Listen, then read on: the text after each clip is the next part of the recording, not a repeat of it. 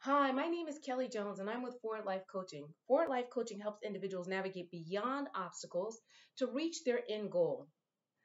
One of the things that I often hear people talk about in coaching is complacency and motivation. They just need that boost to get them going because they're feeling like they're in this rut. And with that in mind, I always say that motivation without inspiration can still leave you in that same exact place. I mean, motivation is great because it's that turbo boost that gets you going. But if you don't have that inspiration to keep you going, to keep that fire going, you can end up right where you were when you started. My story. When I was younger, when I was in high school, I always wanted to run track because a lot of my friends ran track and they were very, very, very good at track. So I said to my track coach, I said, I would like to run track, but I don't really know that much about it. And she looked at me and she looked at my size and she said, you're a sprinter. I said, okay, I didn't know. So I said, let's go. So I began to run the 400. My freshman year, all my freshman year, I ran the 400. I came in last or next to last, but I was on the track team. My sophomore year, I ran the 400 for the majority of the season. And just before the last two meets, we had a practice where we ran 5 miles, and I ran the 5 miles, but then I ran back to go get some of my teammates, and I brought them back in. I ran back and brought some of my teammates, got some of my teammates and brought them back in. And because I kept doing this over and over and over again, full of energy, and at the end, I was still talking, my coach said, Jones, you got all that energy? You're a distance runner. I want you to run the mile. Okay. So the next meet, I ran the mile. I came in second. The following meet, I ran the mile. I came in second. So she said, Jones, you're a hybrid between distance and sprint. I want you to run the 800. So I'm thinking, oh my God, the 800. Are you serious? The 800? All my friends who run the 800, they compete nationally and they compete in the state and they compete in the regions and they're all so good. But wait, you believe in me? I'm going to do it. Sign me up. So she signs me up to run the 800. And uh, the day of the meet, I get there and this fine, fine guy from Columbia High School, oh my God, said, Kelly, I want to talk to you after your race. Well, you know what? That's enough to get me going. That's motivation times two. Then after that, my coach said, Kelly, you got this. I said, but coach, I don't know how to run the 800. Tell me. What should I do? She said, just run the 400 twice. Run the same speed as the 400, but just do it twice. So I'm like, okay. So I'm standing at the starting blocks, right? And I'm ready. It's 400 twice, right? So the gun goes off, bam! And they're running, and I'm running with them, and we're running, and we're running, and we're running, and we're running.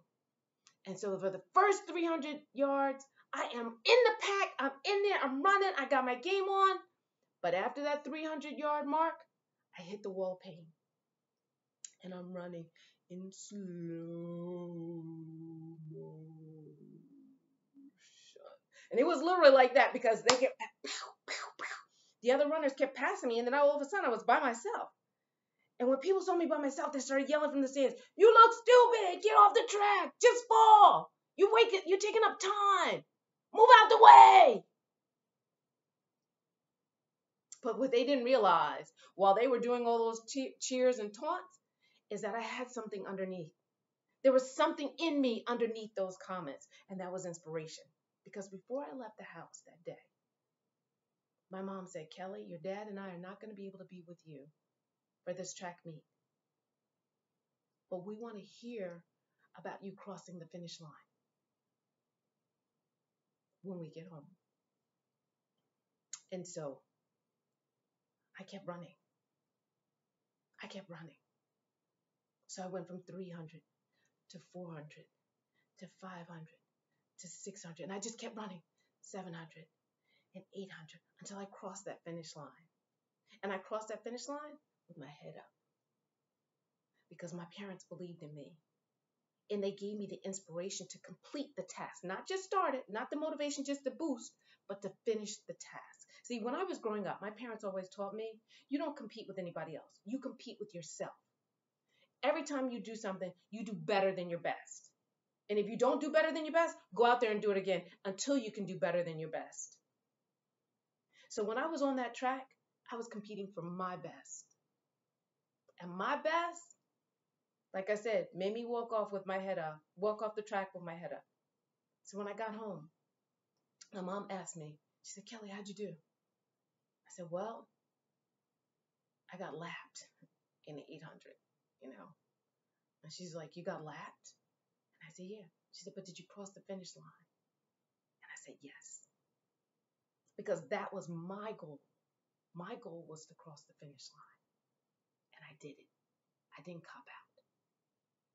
So the question is, motivation is good because that's that boost, but how do you get that inspiration to keep you going to make sure that you finish the task, that you cross the finish lines of life? Three things. One, mentor. You need to mentor someone because as you mentor someone with your skill set, what's going to happen is they're going to ask you questions and make you stronger. As a teacher, if I go in and I try to teach my kids a lesson and I don't know the answers, they're going to be Googling, they're going to be talking to their friends, they're going to dismiss what I say, and I will be discredited. So a lot of times I say, look, you know what? I don't know the answers. If I don't know the answer to this. Let's Google together. And what happens is they make me sharper, they make me stronger, they make me understand the hows and the whys and to go deeper so that I can then share it more accurately with others. Have someone mentor you because as they're talking to you, they're going to make you more concise. They're going to make you more precise. They're going to help you as you look at your pathways and your discernment of certain subject matters so that you get sharper and stronger. Work with your opposition because you know what? Your naysayers, they're going to show you that either your path is correct or that you need to alter it. And the only reason why you're altering it is because you want to make sure that you reach a larger audience. See, if you know what your goal is and you're cemented in what you got to do, and you know that you know that you know that you know that you're going to cross that finish line, you're just looking for more pathways as to how to more efficiently and more effectively cross it. Or if your goal is to reach a larger audience, you want to know how more efficiently and effectively to reach other people with a completely different frame of reference, right? And then lastly, collaborate because you don't know it all. I don't know it all. Nobody knows it all. But when you take your strengths and somebody else's strengths and you put them together, you have a stronger product, you have a stronger idea, you have a stronger goal that is completed. Because now you're able to have a firm product with a firm standing that doesn't just blow away with every single negative call or negative suggestion. You have something that is solid that can stand the test of time. And the thing is, when you want to go, when you want to complete a goal, or when you're trying to complete a project, you want something with sustainability. So that guess what? You don't have to keep building the foundation over and over again. You can build on top of the foundation, right? So for me, three things. Make sure if you're looking for inspiration, look to mentors and look to mentor. Look for your opposition and look for collaboration. Those are the things that will keep you crossing the finish line, even when that motivation starts to run out, even when that turbo boost gets tired. So I thank you so much for your time. I thank you so much for listening. I would love to hear your feedback on this particular vlog. Let me know how I can help you, some future suggestions of other items you'd like to hear about. Once again, thank you for listening to Move Forward from from Move Forward from Forward Life Coaching. Thank you so much and have a nice day.